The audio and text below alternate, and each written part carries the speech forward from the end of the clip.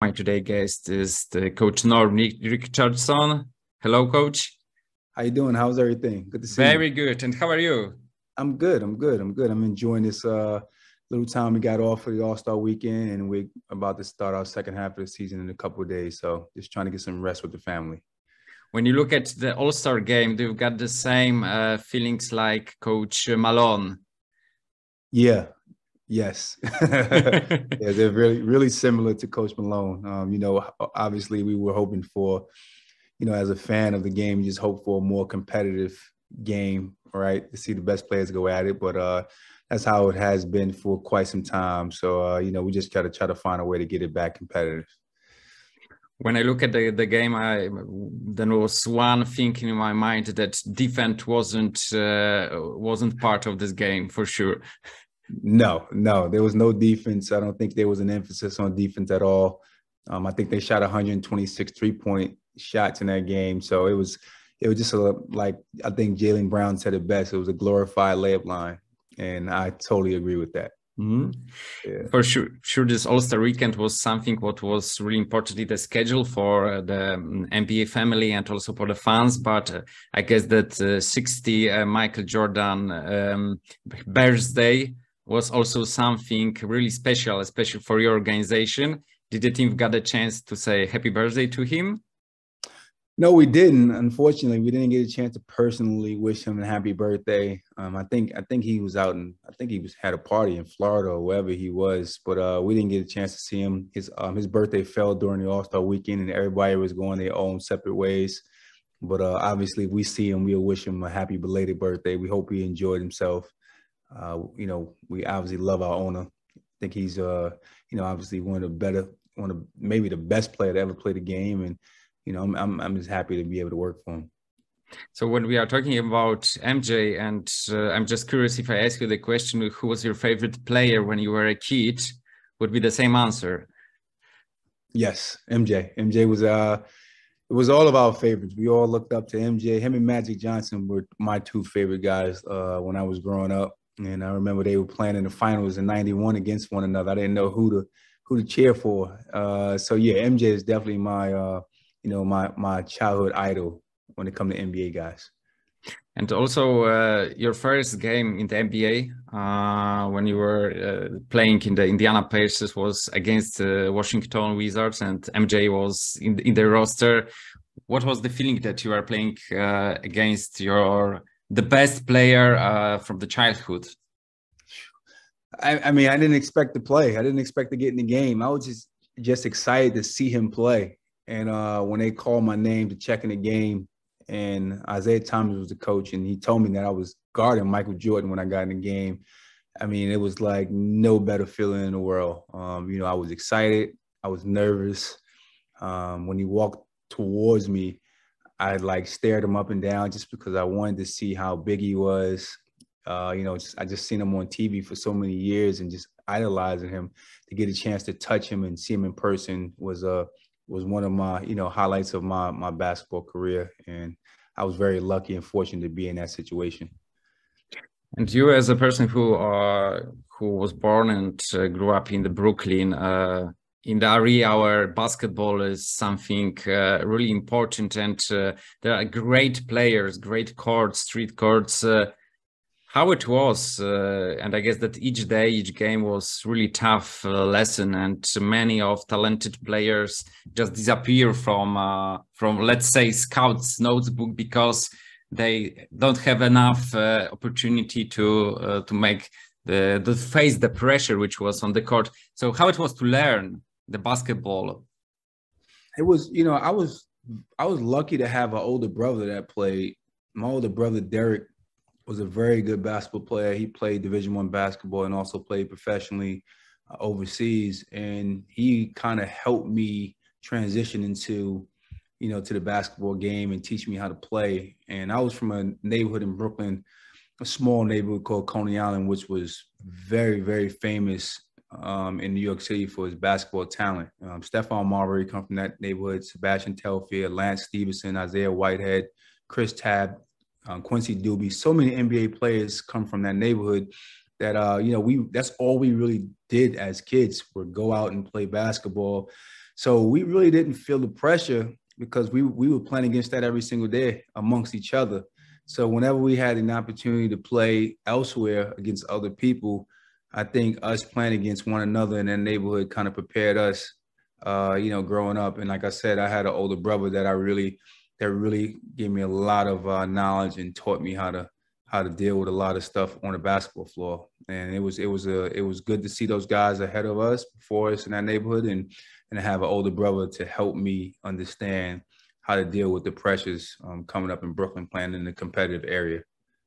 You've got also a chance to play in the basketball Mecca, New York Mecca, the Rucker Park. Yes, I did. Yes, I didn't play much in the Rucker Park, but I did play a few games in Rucker Park coming up. Rucker's over in Harlem, so I wasn't really big on traveling to Harlem during the summer. I wanted to stay in Brooklyn and play in local tournaments around my neighborhood. But the two or three times that I did go and play at Rucker Park, it was an amazing experience. Obviously, so many great players had the opportunity to touch that park and leave an imprint, on that park. So to have that chance to play in that park, and just knowing the history of street ball and all the legends that came through that park, it was a great feeling. I'm happy I can say that I experienced it once or twice in my life. I guess that 2001 was also a very special year for you, because you've got the chance to receive the Haggerty Award, which is named the best player from the New York area. And a lot of future or in the past NBA players like Mark Jackson, Jeff Ruland, or Quincy Dobie, which you mentioned, also got this award. And it was also second year in the row when Hofstra player received this honor, because Speedy Claxton was a year before. So was it one of the top 3 moments in your life when we are talking about this award? Well, it was a special moment for sure. It was just a special moment just because, like you said, Speedy Claxton won it the previous year. And to have another person from Hofstra University, which is a mid-major program, winning over guys who was at Seton Hall and St. John's and Rutgers, all, programs that are high major, it was a great feeling. I was very excited to win that award. I was happy. I was proud to get that accomplishment. I can't tell you that it was one of the top 3 time experience of my basketball career, but it was definitely one of the best feelings I've had and one of the most important awards that I've won throughout my basketball career, just because of, like I said, being able to beat out players from those high major schools and joining, one of my close friends, Speedy Claxton, and winning that award was a tremendous feeling. So in the same year was NBA draft, but you were undrafted. So how is this feeling that there is a first round, second round, and Commissioner Stern hadn't say your name? Disappointed? You know what? For me, I wasn't really disappointed because I didn't expect to get drafted. I think everyone around me was more disappointed than I was. I didn't expect to get drafted. I knew that, talking to Jay Wright, who was my coach at college at the time, he always told me that it probably would be better if I went undrafted than to get drafted in the second round, because now I can choose what team I want to play with during the summer league and have a better opportunity to make a team. So when I didn't get undrafted, I wasn't as disappointed as most maybe thought I was, and as disappointed as my family was. I just thought that, okay, now I get a chance to pick a team that I want to play with, and now try to prove myself during the summer league that I belong on an NBA roster. And fortunately, I was able to do that. Mm-hmm. So I get that you were more motivated and also got these emotions and passion to show those scouts and other teams that you are worthy to be in the NBA, and finally you found a team. But how looks the beginnings? Because I guess that when you are drafted by a team, it's different than when you sign after the summer league. So how looks this first games, first months, being as a rookie in the team? Yeah, so how it starts off is your agent contacts you, and then, they tell you what teams are interested. And the Pacers was one of the teams that was interested, so I went to play with them during the summer league. And first, I had to make the summer league team. That was the first step in me joining the Indiana Pacers as a roster player. I made the summer league team, and I had a chance to play during the summer. I think we had 6 or 7 games, and I played well during that summer. And right after the summer league, they decided to sign me to a contract. So now I'm officially a part of the Indiana Pacers roster. And going into the training camp, I didn't know what to expect. This is my first time, going into an NBA training camp. I'm playing for a legendary guy in Isaiah Thomas, who I've seen play as a kid and I looked up to as well, and see him beat up my Chicago Bulls and New York Knicks when I was coming up. And then also playing with Reggie Miller, who's another, legend and Hall of Famer in the NBA. So I was very anxious. I was excited, nervous. I had all these different emotions going into training camp. And I would say one thing, the veterans on that team really made me feel at home. They really made all the younger guys feel that they were a part of something big, and they didn't separate the young guys from the older guys. So that kind of helped my transition once I got to the Pacers. Training camp was very intense, very competitive, and I was able to, learn from some really good players ahead of me that prepared me to have a career moving forward at the professional level. Mm-hmm.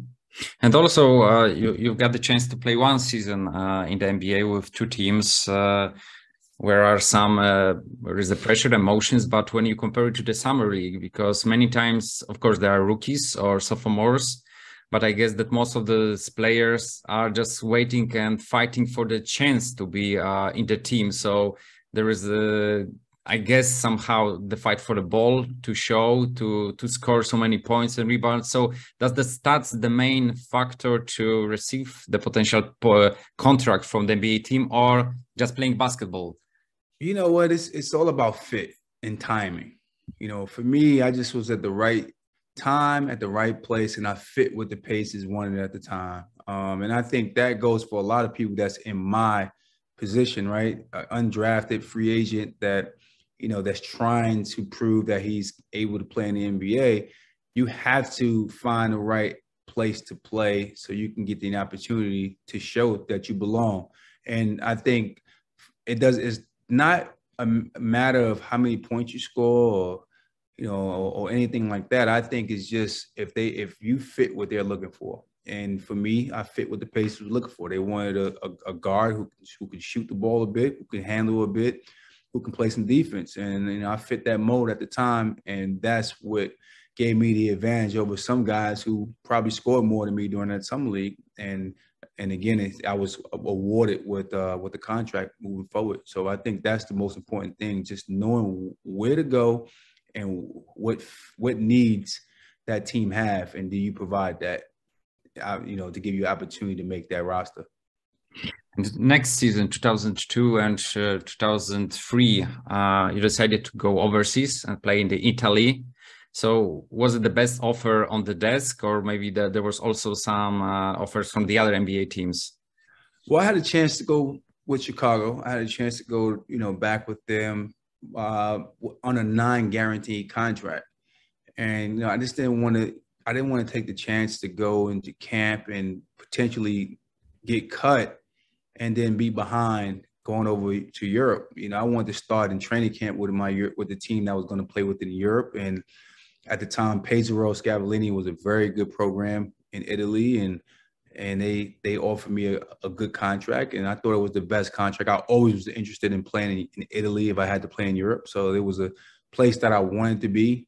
And so I signed with them to play overseas. I was young.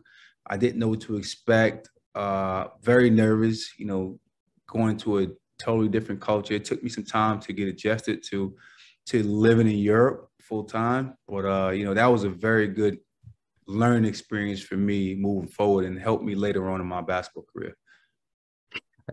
Recently, I talked with Jason Thompson in my podcast, and because he started his career in the Sacramento Kings, which struggle with the winning. And I was really curious about how it was to be in the team which have got the problems with winning, because usually when you are in the NBA, you've got experience as a star or one of the main players in the team, and also winning is something which is in your CV. So I guess that also playing overseas, and you traveled all over the world, but also got the chance to play and also be one of the crucial in the roster. And did you try to come back to the NBA, or were the offers during this 2002-2010 period? It was. I did try to go back. I actually played in the Summer League of 2003. I played with the Milwaukee Bucks, and I played very well. And I think George Karl was the coach of the Milwaukee Bucks at that time, and he was still the coach during the Summer League. So I played well enough that they were going to offer me a partial guaranteed contract to come to Milwaukee. And he got fired like 2 days after the Summer League, and it kind of changed the entire dynamics of that opportunity. So I wound up not going to Milwaukee, and I went out to Portland. And again, it goes back to that fit, and being in the right place at the right time. The Portland opportunity just wasn't a good fit for me, and it wasn't the right place at the right time when I went there. And it just didn't work out with the NBA during that time. So I wound up going overseas to Serbia, and and it was on from there. But I did try to get back in the NBA a few times, and just didn't materialize for me. And also, I guess that playing overseas, there is a chance to travel all over the world and to see other cultures, other countries. You've got Venezuela in your CV, 3 games in Argentina, Serbia, as you mentioned, France, Germany, and also Poland. How do you remember time spent in Poland? Because it's quite cold, I guess, for you. It is cold. It was very cold, but it was one of my most memorable experiences. I just had a very, very, very good time in Poland. And maybe because before going to Poland, I didn't know what to expect. I was extremely nervous. I never heard much about Poland from anybody that I know who played there. So when I got there, I didn't know how the city would be, how people would embrace us. And when I got there, they embraced me with open arms. And being in Warszawa, which was an amazing city, a great city, one of the better cities I think in Poland, in my opinion, from my travels there. I just had such a good time. We had some really good teammates. Actually, I still speak to some of those guys to this day. We still stay in contact with one another, and it was a very, very, very, very good experience for me. And sometimes I look at old pictures of my time in Poland, and I miss it. I had a teammate of mine named Tyrone Riley, who was a part of that team also. And me and him, sometimes we reminisce about our time in Poland. And we had a very good time, and it's one of my most memorable experiences for sure. So what Polish words do you remember? When I say dzień dobry at the beginning, you know how to behave, but other words? I can't remember anything else. It's been almost, I haven't been in Poland since 2008. It's been it's 15 years since I've been there. That's a long time. I didn't even realize that. And I can't remember anything. Actually, when I went to Germany and played in Germany, I learned the language pretty much. I was learning the language, and I was becoming good at it. And now I can't speak any of it because I don't speak it anymore. It just lose it, and it's very unfortunate. So or maybe other way, when you decided to still be close to the basketball and be a coach, because you were in the age when still you could be a veteran and playing professional basketball, but you decided to being part of coaching stuff, first in the Germany, then G League. So I guess that basketball was still something which you don't want to hang in the locker room and say goodbye. You know what? I was my last year in Bremerhaven. I was out that year. I got hurt the previous year in Trier. I sat out for 3 months, and then I got to Bremerhaven late because I was recovering from my injury. And when I got to Bremerhaven, it just, I just didn't feel that same spark playing anymore. I just didn't have it in me anymore to play. I was tired of, all the training and all the training camps and practices. I just wanted to give my body a rest and give my mind a rest. And to be honest, spending 8 or 9 straight years outside of the U.S. during the winter, I was missing my family. So I wanted to, stay home. And I just say, I decided to take a year off and stay home. And then I finally, I knew someone in Germany who introduced me to someone over in Germany to help me get the coaching job in Germany. And that's when I decided to get into coaching. I always knew at the end of my playing career, I knew I wanted to get into coaching. I started to get that feel for it just because I started seeing basketball from like a different lenses. And I started to get that itch, and I knew I wanted to be around the game. So I took a year off, and I really missed it, and I was able to get back coaching, starting in Germany. So as a player who've got a professional overseas career and also was a coach in the Germany, then in G League, is it, from your perspective, where is easier for the player to fight for the contract in the NBA, to be in the G League, which is really close to the NBA, or better to going overseas, become a star or some really crucial player for the league, and then be ready for a call from the scout or agent? Which way is easier, or maybe that there is not so easy to describe it? I think everybody's path is unique. Some people can go overseas and really play well and get the opportunity to come back in the NBA. Some people can't. Some people need to just stay in the G League. It depends on your style of play. It depends on where you land at that particular time. Do you fit what that organization is looking for? So it's a number of factors, in my opinion, that play into that. And I can't say, one definite way, or the easiest way to make it to the NBA, just because everybody's path to get there is pretty unique. I mean, and I'm a perfect example of that. Mm-hmm. Of course, I've got some questions regarding Charlotte Hornets, and I'm really curious, especially that last season, 21-22 was really pretty good. You lost with Hawks in play-in, but it was really close to be in the playoff. And this season is totally different due to injuries, some of the court issues, and so on. So how looks the situation with motivation in the locker room? Because from the winning team suddenly became the team who is looking at the horizon for the Victor Wembanyama, I guess.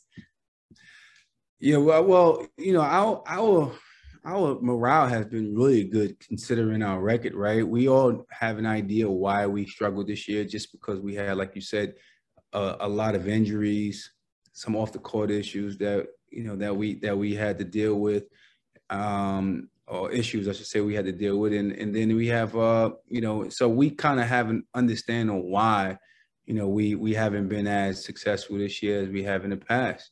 But I would say this, Steve Clifford has done a phenomenal job at keeping everybody engaged and everybody motivated to come to work. I think we have a great group of players in the locker room that are all young and excited and love to play the game and love to learn the game. And I think the staff has done a good job of teaching the game and really helping them stay engaged. So I think there's a collective effort. Our front office have been very supportive of us as well. So, the organization in a whole have been really, really supportive of us this season and kind of understanding of, why we are struggling this year. And, this is it's a unfortunate situation where you don't want to be in that situation, but we are, and we just got to continue to try to get better and build on it moving forward. And also, it's, I guess, not easy season for LaMelo Ball. Last year he was in All-Star game. When we look at his stats, it's developed and are better when we look at totals and even per 36 minutes. And due to injury, as I mentioned, he cannot be where he was a year ago. But on which aspects he works to be sure that in the near future he will be regular participant of All-Star game? He works on his entire game. I mean, he's in the gym. He's a worker. He wants to get better. He's very, very, very, very easy to coach. You can challenge him, and he wants to be challenged. So he's always in the gym. He loves to play. If you know anything about him, he's a guy who loves to be on the court, and he loves to play. He take care of his body. So, like, his injuries this year was very unfortunate. It was all ankle sprains, right? And there's nothing you could really do about that. But he's been working his butt off just to continue to improve and get better. And I think, we have yet to see the best of him. He's going to be one of the better players in this league for many years to come, and is due just to his work ethic and his mindset. Mm-hmm. When we look at this season, which players surprise you in the positive way the most? I wouldn't say surprised, but which players I was most who I was most impressed with this year for our team is probably Jalen McDaniels. Before we traded him, Jalen was he played great for us. I thought he came in, he looked great in the summer. He shot the ball really well in the summer and kind of translated over to to the season. So he had a very, very good season for us this year, and I was very, very happy for him to see him have some success because I see how hard he was working. Mm-hmm. So I guess that it's maybe too early to talk about the next season, but do you've got some draft of the plans for the next year? Playoffs, first round, or even higher? I mean that's what we hope for, right? We all hope to get to the playoffs. That's like the pinnacle of the NBA, to get a chance to get in the playoffs and compete at that level. So I would love to be a part of a playoff team next year, and hopefully we can be right there knocking on the door, getting in the playoffs and giving ourselves a chance to make some noise. So that's something that I'm definitely praying for. I'm hoping that we have that opportunity, and I think if we can stay healthy and continue to build upon our roster, we'll give ourselves a chance, but that's down the road, of course. Mm-hmm. At the beginning, when we are talking about Haggerty Award, ask, is it the top 3 moment from your professional basketball career? So what is your top 3, if you've got the best moments? My best moments, one is when I made my varsity team as a freshman in high school. That really helped build my confidence. Making a varsity team as a freshman in high school wasn't very easy, especially at the school that I attended. It was a very good school, very competitive, with some really good players, and I was able to play varsity basketball for years. So that was the first huge moment for me. My second one was signing my contract into the NBA. I think that was my third one. I'm gonna skip one, and my second one was getting to the NCAA tournament at Hofstra University. I mean, that was like a dream come true. I always wanted to get a chance to play in the NCAA tournament, and to have that chance to play in the tournament was fantastic. And obviously signing my contract into the NBA was third. Mm-hmm. So those are my three biggest moments in basketball. And also at the end of each episode, I ask the question about all-time player teammates team. So if you could create all-time Norm Richardson teammates team, who would you pick? If it's too difficult, it could be first by pure talent, and second, just the relation which you've got. Okay, my all-time Norman Richardson team, who would I go with? So my point guard would probably be Speedy Claxton. He'll be my point guard. I'll pick him first. I got another Hofstra guy I would like to pick too as my shooting guard, and that'd be Jay Hernandez. I'll play the third guard, a small forward. That would be a part of my team. Can I be on the team as well? Of course. It's your team. Okay, perfect. So I'll be the small forward. My power forward, I will go with Jermaine O'Neal, who I play with the Indiana Pacers, who was a phenomenal teammate, great player. And my fifth guy would be Tyson Chandler, who I played with in Chicago with the Chicago Bulls. That would be my 5 players that I'll pick if I had to pick a team.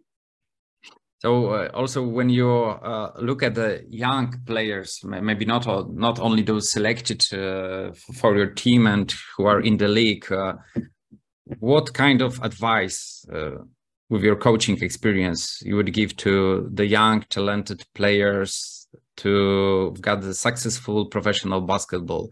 Just the NBA must be at the top of the peak of this dream, or it's just the cherry on the cake, which could appear, but it's not the most important like the cake. You know what? It all depends on what their dreams are. I never want to take away from someone's dream. So if their dream is to make it to the NBA, I mean, it's in my opinion, it's the best job you can have in the world. I mean, it's the best league in my opinion. I love the league, and you know how the league, you know, take care of its players and the staff. It's a phenomenal league to be a part of. It's a small fraternity that everybody's connected. And I think if that's their dream and their goal is to get to the NBA, my advice is to try to get there by any means. And it's going to take a lot of sacrifice. It's going to take a lot of time, working on your craft and studying your craft. And hopefully you have that opportunity to get there. But the thing about with players, the only way to get in the NBA is not through playing. There's so many other avenues you can get into the NBA. You can be a coach, you can be a front office guy, you can be an official. So there's a lot of different ways to get into the NBA if you want to be a part of this game. And I think my advice would be, whatever it is or whatever niche you can find, you got to attack that with all your might. And hopefully, you get an opportunity to get there. Norm Richardson was my guest. Coach, thank you very much for the time that you give for me, and also for the readers and the persons who like the podcast OPOstories from the NBA. So it was really nice to have got you here in my podcast. So what can I say at the end of the conversation? Dziękuję, another Polish word. Okay, dziękuję. I can't remember that Polish word, but I'm assuming is it. Thank you. Goodbye. Thank you. That's what it's thank you. Okay. Thank you. Okay. Perfect. Okay. So thank you very much again for having me. Thank you very much. So much. Okay. Enjoy the day. Goodbye. Okay. Bye-bye.